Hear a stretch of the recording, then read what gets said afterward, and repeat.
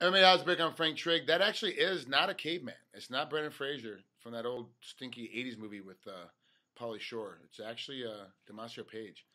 What the hell, son? They allow that? Just growing it out right now. I'm actually doing a hair drive June 6th, so it should be all coming off June 6th.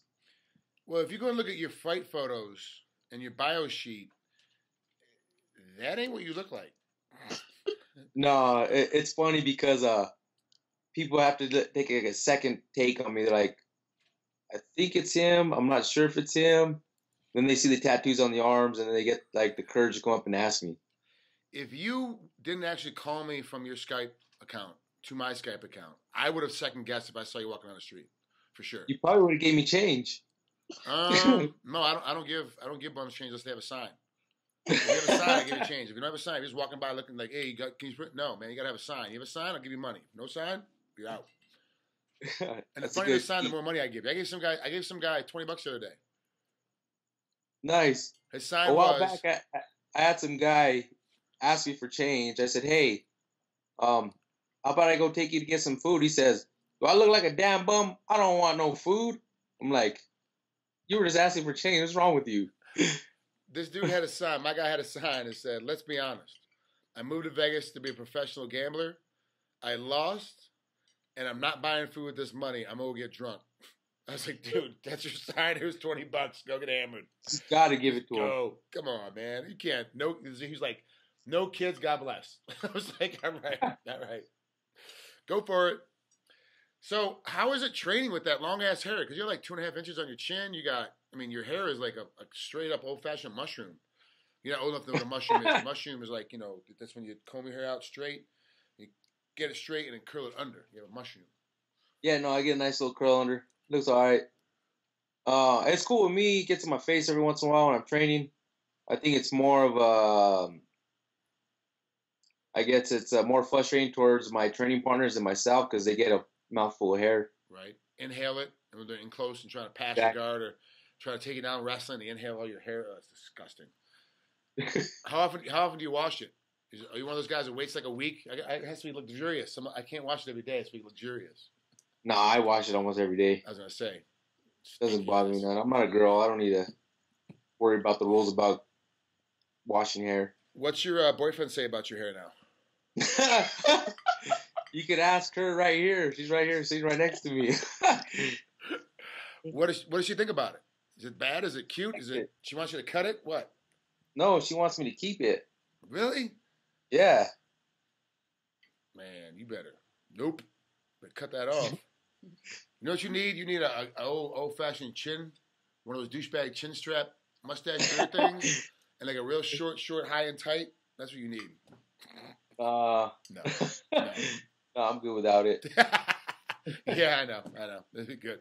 All right, let's talk about Garcia. He's your opponent coming up in Legacy Fighting Championships 31. What? What does he bring that you haven't seen? You still train in Winklejohn and Jackson's, right? Yeah. So, what's he going to bring in that you don't get to see every day with everyone in their training? The kids, I like the kid. He fought on a car with me. He came up to me real respectful. Nothing against him, but I'm going to go out there and do what I have to do. I think what he brings is just frustration to the table. He just keeps on going, and he throws big haymakers, big rights, big lefts, and you can't put the kid away. It showed through Henry Cejudo. He just tried to take him out. He couldn't take him out. The kid's just durable, and that's, I think, the biggest, thing about him is he's hard to put away. I gotta conserve my energy and fight smart. I can't gas myself out. Well, added to that too, remember against Henry, he broke his hand at the beginning of the second round and had to have plates and pins put in the next week. And Henry couldn't put him away, and he only had one hand, and it was shattered. So this kid's got a real tough heart. But he's also got that memory of punching a guy in the head and shattering your hand and having surgery. And I don't care what anybody says, that mentality, that memory of having surgery and going underneath general anesthetic and having, 8 weeks of rehab before you actually start punching something again, really messes with your mind when you're in a tough position and you make it a tough battle. It's going to mess them a little bit. Is part of your plan to make it a real old school beat-down street fight? I'm just going to fight how I fight, as long as I stay long and I have to do what I have to do. I'm gonna come out on top like always. What else does he have besides that big overhand? You know, his big heavy right, his big. He throws a lot of hooks. He doesn't throw very straight. His punches, he's a little more of an angle hooker. Besides using your length, and besides his hand game, what is the other thing you have to be worrying about? And we already talked about his heart. What else is in his game you have to worry about when you're competing against him? I think he's deceptively strong. He looks pretty strong in there. You know, he doesn't look too strong with his frame, but every fight I've seen of his, he's pretty strong. He can manhandle some of the guys. The only guy he couldn't really push around was Henry, but Henry has great wrestling, like everybody knows. And that was the thing that I saw too when I watched tape on him. You know, when I sat down, I said, "Look, I got to get some tape on this cat. Let me figure him out a little bit." Because I haven't seen him. I haven't a chance to watch him that much. So yeah. I do some cramming with him, and he seems to be one of those guys that's physically powerfully strong, can bench press, can squat, can deadlift a lot of weight. But that's not fight strength. There's a difference in fight strength. The guy turning the corner, and he's, you know, you've cut the angle, you've hit him with 3 hooks, you've cut the angle on him, he's turning to face you, and you push him to the side. That's all angling. Have you been working still diligently on your stand-up striking footwork? You know what? I've been working on a lot.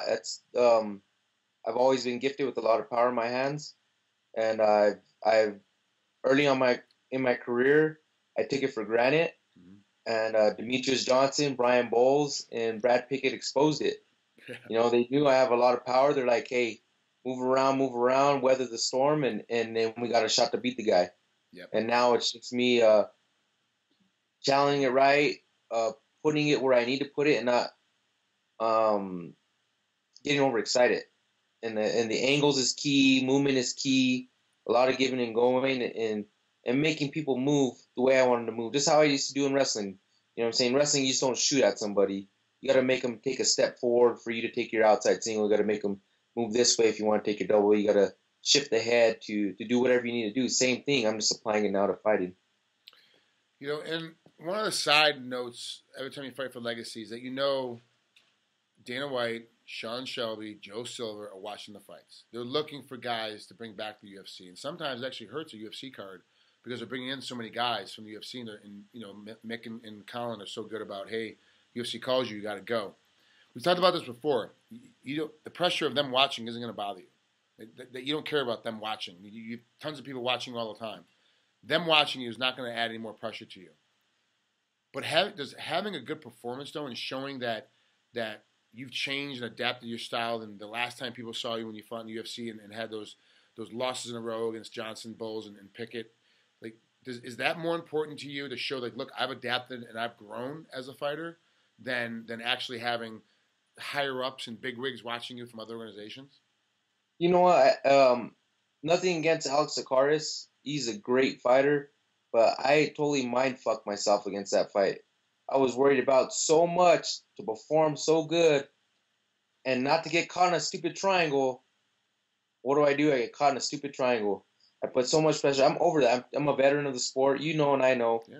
I'm here to make myself happy now. I'm not worried about anybody. As long as I'm happy and I do what I got to do, I'm going to perform. And I'm not putting that extra pressure on myself. I'm just going to go out there and have fun. You know, I'm an old man already, and I got to get it done. Are you only making money through fights right now? No, I own properties too, so I own 2 other rentals. I go over there and I fix those up. I'll find side jobs here and there. But you make enough money to survive, not fighting. So you're right. So you're fighting because you love to fight, and because I spend more money fighting than I do making on the side. So you figure I do my strength and conditioning and pay my coaches. I'm paying $2,000 a camp or more, and I'm not even I'm making like, I'm not even making. Yeah, you're I've been there. You walk out of there and you pay everybody off the way you're supposed to pay them. You take care of people the way you promised you would take care of them at the beginning of training camp. You're like, wow, I'm short $100. I have to go get $100 to pay off my last guy. Like, I'm screwed. Yeah, exactly. Like, oh crap, I still have a car payment.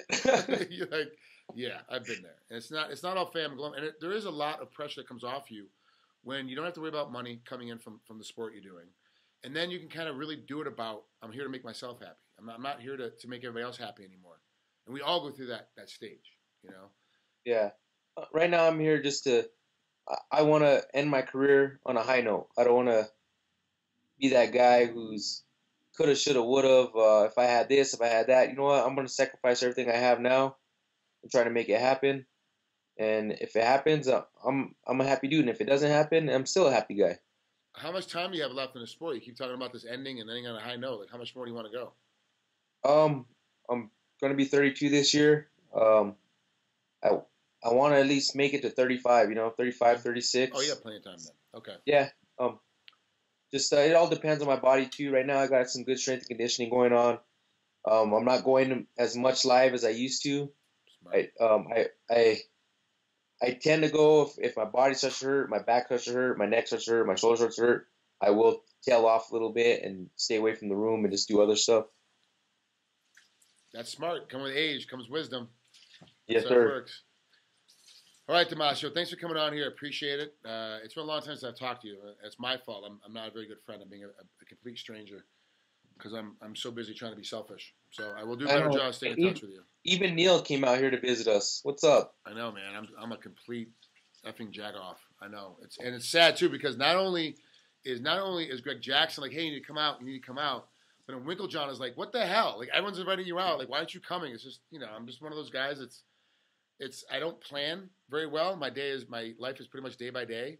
And so I just kind of have to float. And it's like, oh yeah, I need to go to, buy a ticket last minute. It's like, I'm not going to go. I'll just wait. I'm the same way. My girlfriend gets mad at me because I'm last minute and then I get in trouble because I forget to tell her and I should have told her. But I'm like, I just barely know right now, but I have to tell her. That's how it goes. That's how it goes. I'm glad that you finally have a girlfriend. I'm glad you feel more comfortable now with who you are.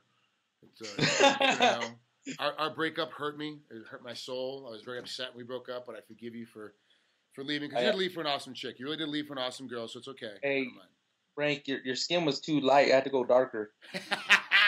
I'm tanning though, damn it. I'm tanning. I'm spending a lot of time in the sun.